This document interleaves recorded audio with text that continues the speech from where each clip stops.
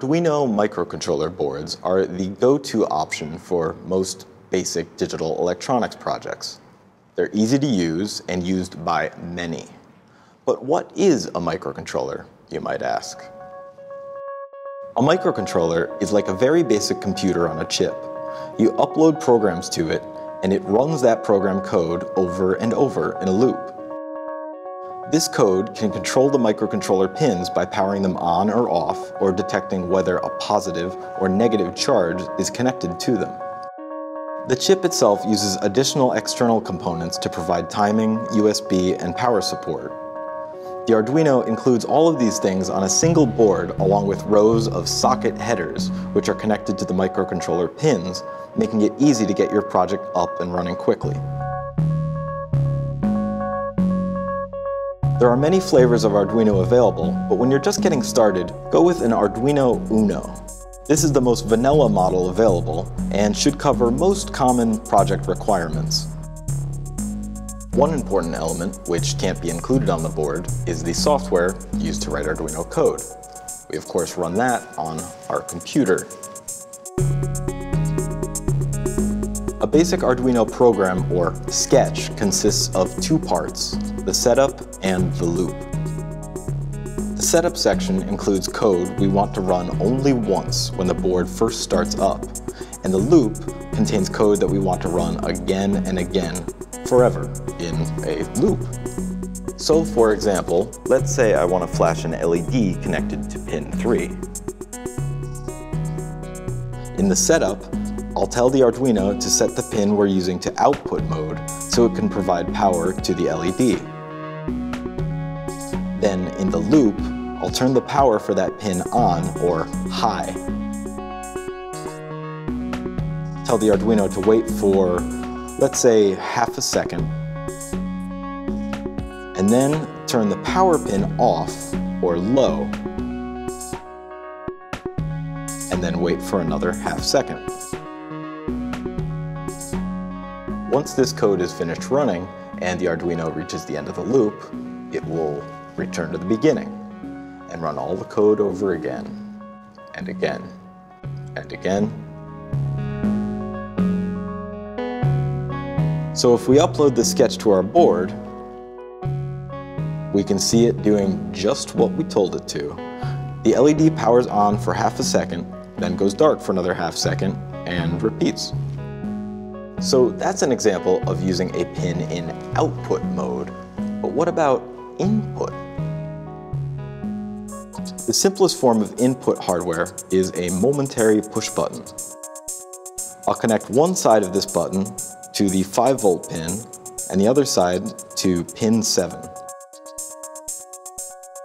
Now in my code, I'll set pin 7 to input mode in the setup.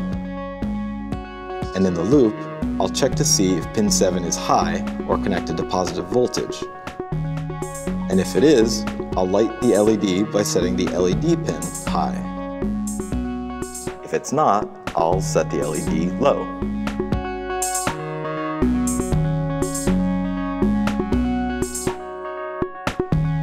When the button is pushed, a connection is made between pin 7 and 5 volts. So far, we've been using what's called digital input. This means the Arduino checks to see if there is or isn't a positive charge present at a pin. But there's also another type, analog input. Analog input measures the amount of voltage present at a pin. And because it's a special function, only several pins can actually use it. We can create a variable voltage input by hooking up a small potentiometer. One side of the potentiometer connects to power and the other to ground, while the middle lead connects to analog pin 0. Now, I could alter my code to light the LED once the potentiometer is turned past a certain point, but that's a little boring, no? Luckily, the Arduino can simulate analog output, which gives us the ability to dim the LED in response to readings from the potentiometer. So in my code, I'll read the analog value from the potentiometer and then turn around and send it right back out to the LED.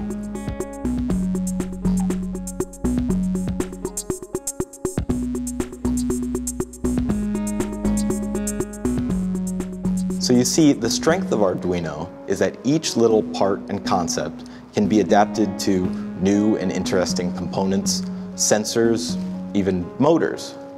And this is made even easier through the use of Arduino libraries. Now, libraries are collections of pre-written code that allow you to perform complex operations simply. For example, controlling a servo motor. While I could spend hours learning how they work and writing the code for an Arduino to control it, it's much faster to include the Arduino servo library instead.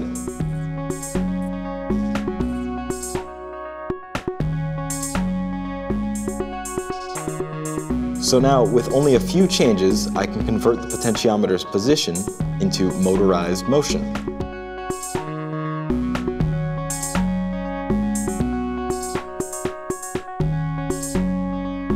In addition to all the individual components you can use with an Arduino, there are add-on boards called shields. Shields are sort of like the hardware equivalent of libraries. Shields provide specialized functionality via a pre-designed circuit board that mounts right on top of the Arduino. There are shields for sound playback, controlling motors, LCD displays, LED matrices, GPS, many different uses. All this variety of hardware, example code, libraries, and the huge community of people who use Arduino means that it's really easy to do pretty much anything electronic with one of these little boards. So if someone asks, what can I do with an Arduino? I suppose the best response would be, what do you want to do?